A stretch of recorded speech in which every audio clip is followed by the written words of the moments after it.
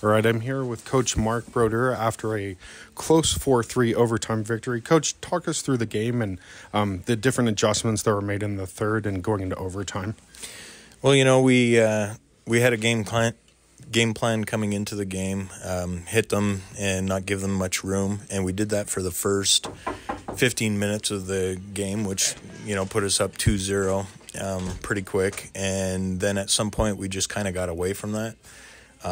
So just let them back in the game, but we persevered. In between periods we made some changes, just not necessarily with each player, but the game plan, getting back to it and talking them back into what we had planned all week to do to this team.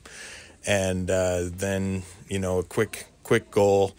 I saw the guys were a little bit down, and it was nothing against Rogers playing, but sometimes a goaltender changes the face of the game, and it did. Wally came in and just was a wall at that point.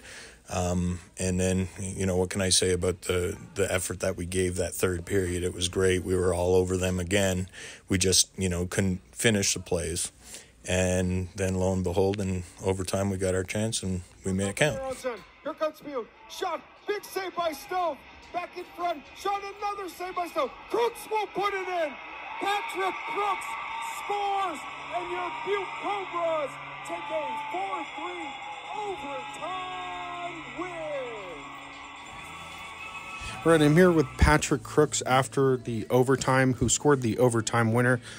Patrick, talk us through the last final seconds in the overtime goal there. We were in their zone and we were kind of controlling the puck pretty well. And then goalie was kind of out of position when Chin shot it, and it kind of just came right to me, and I just put it in the back of the net.